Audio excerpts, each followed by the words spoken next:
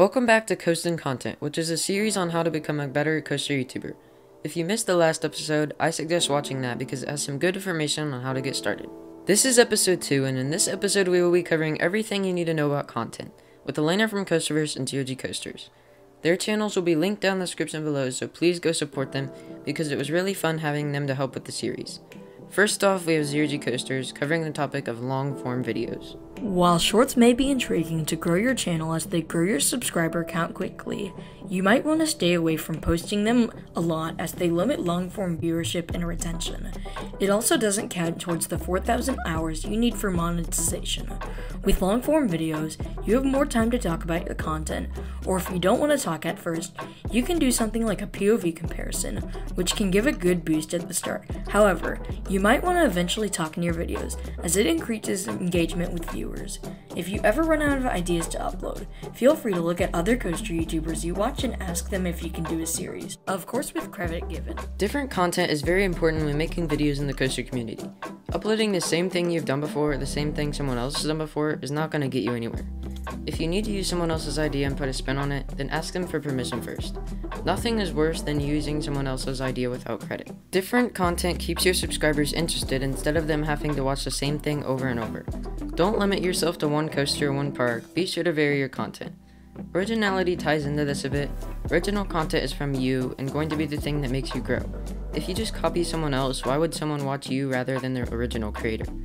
If you make original content that nobody has seen before, it might catch people's attention and help your channels grow.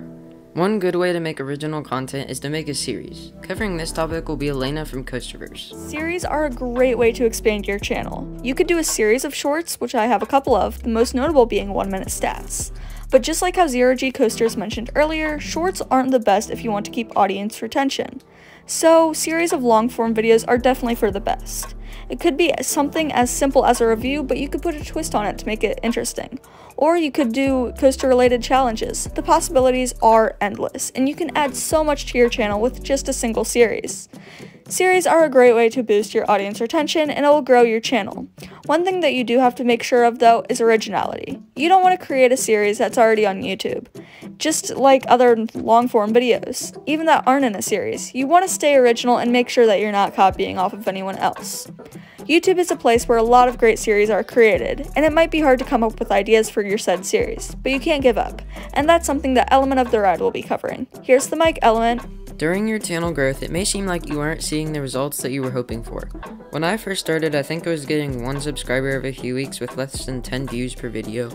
Sometimes the growth will be slow, but whatever you do, if you really want to see successful growth, you have to keep going. Don't give up. The first few weeks are going to be extremely slow, that's just how it is. Once you get past that, you should start to see some steady growth. There will be times later where it'll speed up and slow down, but some of the biggest advice I can give you is to not give up.